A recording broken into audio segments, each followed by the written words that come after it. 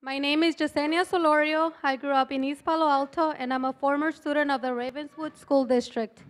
I graduated from UC Santa Barbara and came back to the community upon graduating. I'm a mother of two wonderful sons.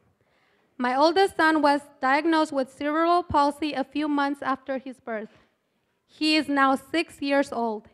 The moment I enrolled him in preschool here in East Palo Alto, I realized that I was going to have to be my son's #1 advocate. I had to work really hard to demand the appropriate services and equipment that my child required. For instance, he needed a communication device that was never provided to him in the 2 years that he was in the district. Additionally, a seating system was never provided to him, despite the fact that he was not able to sit independently at that time. One day, I showed up to his classroom and was confused to find a substitute teacher in place.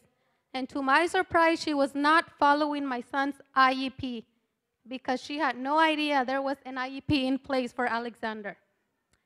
His teacher and the special needs department staff always demonstrated frustration when I asked for IEP meetings.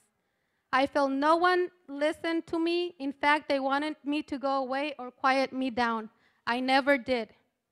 2 years later, I moved to Palo Alto. I immediately noticed a huge difference in treatment and services. My child was placed in a class with only 6 kids, and there was about 1 adult for each kid in the class. Within 2 months of being there, Alexander received an iPad to communicate, which has greatly improved his communication skills. I'm grateful that he's receiving the services and the education he deserves. I don't think it is fair that our experience changed because I left our community. And I'm very sad that many of my friends here in East Palo Alto are going through the same experiences I went through. I have big dreams for my children. I want families to feel supported. Providing an excellent education only betters our community. There are hardworking people here. I hear the district says that we need to solve poverty first. Our families work all day, and some even have 2 jobs to make just enough income to pay the bills. For these reasons, parents rely on teachers and school staff to provide the best education possible so that they can graduate from college.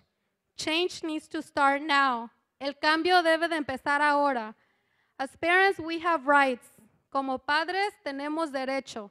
And we should have the right to open a KIP in our community if that is the option that we want. Y debemos de tener el derecho de traer una nueva escuela a nuestra ciudad si eso es lo que deseamos. Gracias. Thank you.